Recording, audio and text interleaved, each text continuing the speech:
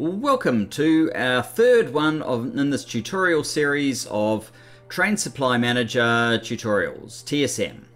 So in this tutorial we will cover weight conditions and the interface. And yes, you can access and change the weight conditions. So you'll remember we actually did show you the weight conditions, but when you set this up you didn't actually see the weight conditions when you initially set up the station list. That's because this requires the priority to already exist before you can edit the weight conditions. You just hit E to edit the weight conditions. You can do it from X as well, but X will actually remove all of the stations if you update. And then you'll have to re-enter them, whereas E is intended just to edit things or add additional to your existing stations. The minus sign is how you delete a priority, but you can't delete it if you have an existing one. See, you can't delete it when you have an existing one. Let's have a look at the weight conditions. So by default, what you get set up is a OR condition, and it's include empty and inactivity 5 seconds. What this translates into is a train that gets a condition like this one: empty cargo inventory or 5 seconds of inactivity. They'll get overwritten when it gets its new orders, but there's only one actual active requester, which is this one, so it'll be the same thing. If you don't like inactivity, you can just turn it off. And by the way, when you make an adjustment to the weight conditions, this is instant. That is now effective. You don't have to hit update. It does no harm hitting update, but you don't have to hit update. That has already taken effect. The next thing, you can change from OR to AND. AND would mean that all the conditions you have selected have to be satisfied. It's AND across all of them. You can only do OR across all of the ones you have selected, or AND across all of the ones you selected. You can't nest it like you can if you go into great detail over a specific train and set something up. You don't really need to. I have had no need to do so. I've had no request from anybody to have such a functionality in the weight conditions. So assume you don't need to. If you had an empty train that you wanted to make full, obviously set it to full. Inactivity is good if you have like a bot depot, not so good maybe if you have a balanced belt depot or a direct train to machine depot, so you can turn it off here. You can change this number. You can put a wait timer on how long the train sits there. You can set a count. Now this is not item count or fluid count because it's actually both. It knows whether it's item count or fluid count by the resource that you're using, which is another reason to tie the resource to what you actually are using. Let's go ahead and set a count so that you can see that in action. We have an OR here. So, I mean, empty and less than 1,000 would be the same as empty. So let's just leave it as OR. We don't need to hit update. We're not going to. The other thing you could do is hit this and add additional stations if there were additional supply stations that you wanted to draw from, remembering that the order that these are listed is a priority order. So if one is available on the top station, it'll take it from there. It's only if it's not available on the top one that it goes to the next one. That's your basic weight conditions. There really isn't anything more to it. Let's force it to come through so you can see the effect of that condition, just, you know, for the non-believers out there, if there are any.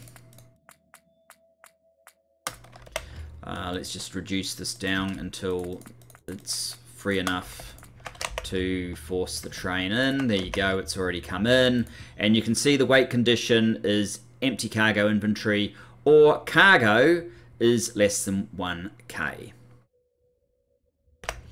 And the cargo will get to 1k and off it goes. As simple as that. What else can you do up here? Okay, so this is your GUI interface.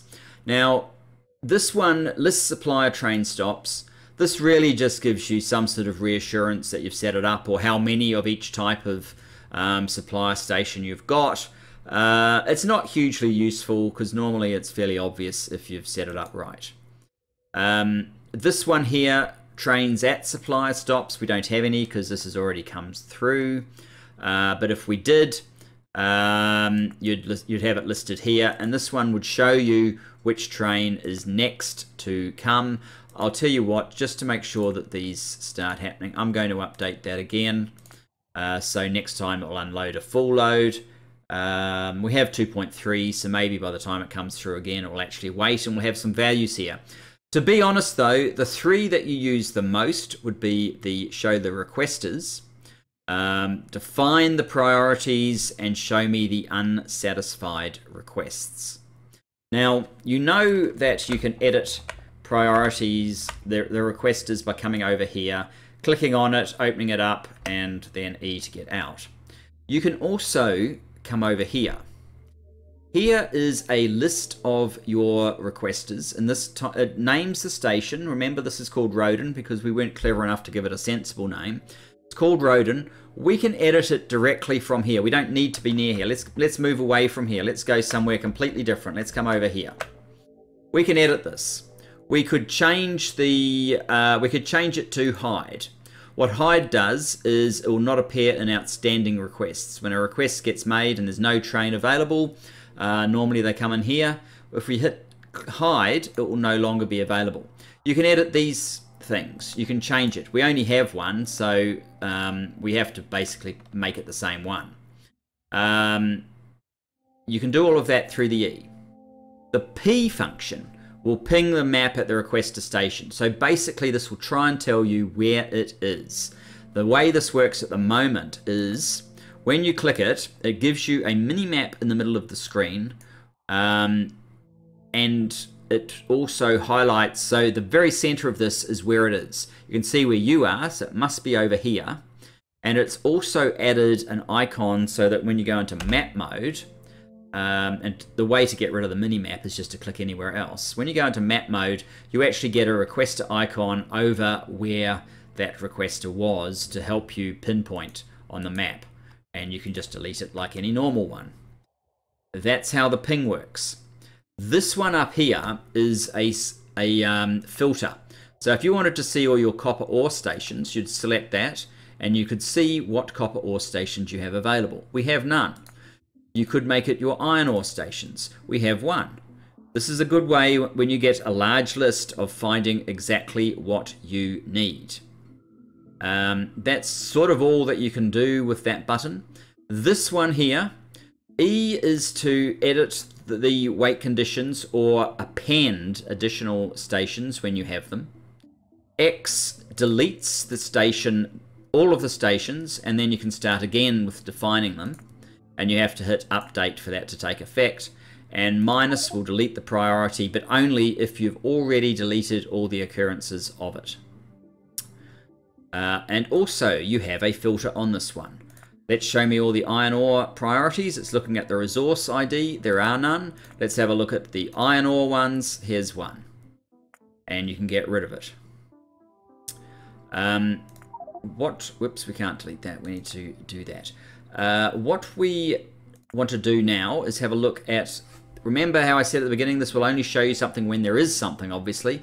Trains at supplier stops. It tells you what the name of the supplier stop is. It also tells you the ID of the train. You can hover over the train, and if you look basically about here, or if you had looked about there, you would have seen a 53, because that is the ID of this train.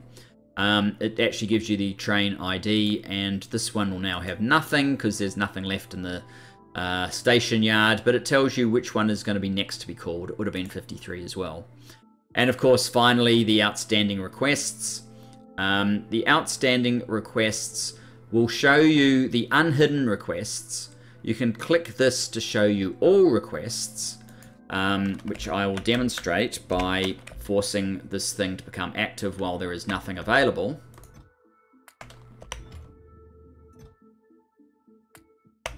There you go. If we call this now, there's nothing, but if we said show all, there is the request that we were after. And you also have a filter that works with show all and it works without show all. There was nothing to show. So that's a way of getting the information that you need. Let me show you, let me pause this and we'll go into a different world where I can show you some of the things in addition to the very basics that we have just now. I'll be back in a second. And welcome back. So here we are in a much larger base. You can see by the sheer amount of time this took that there's a lot more going on in this world. The filtering option is a lot more valuable. You can see how we have some different labeled requesters here, some different priorities that go to different places. Let's get out of there. What I want to show you is the outstanding requests. So this has a slightly annoying problem here in that we have a double scroll bar. I don't really like that. It's kind of annoying. I only like single scroll bars. Thank you very much. Not these double ones. So what we have is the ability to change how deep the scroll goes. If we go into settings, mod settings per player, you can do this per player. This is the outstanding requests. The outstanding request scroll pane height is currently set to 800. If we make this 700, confirm, back, resume, reopen this. 700 doesn't seem to be enough.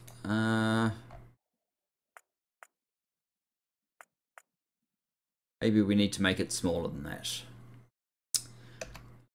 Settings, mod settings per player. 600.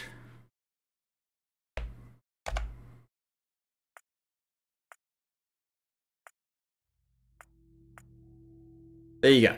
You can eventually get it to a point where it fits within your screen, and this is by player. So that's much tidier. You have, of course, the option to, for example, reduce it to just, I was looking at the flying robot frames, so we have this choice here. Tells you how long it's been sitting. You might want to pay attention to that if there's a problem. You might need to increase the supply or the options around the supply. But this ability to change the depth of these screens is applicable to all of them. And actually, if we go back to the settings, mod settings per player, you can see that there is actually a, normally they're heights, but you also have a width with the priority one, which is this one, because you can stack the station names next to each other. You may get to a point where it's getting too long and you want to contain the width. You can do that here as well. So there's a bunch of things that you can do to make the display work better for you. What else do we have here that's worth showing? You can see all the supplier keys this time. There's only one at most per supplier station as a consequence of the fact that this is the next train to go. And as you can see, that one is also too large. So if we were to go into our settings, mod settings per player, the keys, we can see key train scroll is that one. If we made that 600 as well, back, resume, get out of there. There you go. Now it fits. Much better. I think that's pretty much it. Weight conditions via the E. You can edit your stations remotely. You can ping where your requesters are if you're not sure. And you can edit the station list. You can delete the station list restart, and you can delete them if you have removed every occurrence of it. So that's sometimes why you want to ping, just to find out where it actually is. And the unsatisfied requests, you can filter via Oops, you can filter via something like that, and you can show all, put the filter back in, etc, etc. The things that you have in the requester is probably worth noting. You have a requester priority, so remember we talked about the supply priority. You also have a requester priority. The lower the number, the higher the priority. This also tells you the name of the train station to which the requester is attached, and the priority it's on, and whether you've enacted hide, and you can change all of these things remotely. Now, if you're concerned about getting rid of it, you just have to hit E again. If you hit E and you hit it on a different one, that will show you the different one, and you can hit it again and you'll get rid of it. Or if you leave it open accidentally, you can just hit the big train to get rid of it. You're all done. That's pretty much all there is to it. Thank you for joining me for this quick tutorial. Looking forward to seeing you in the next. Bye-bye for now.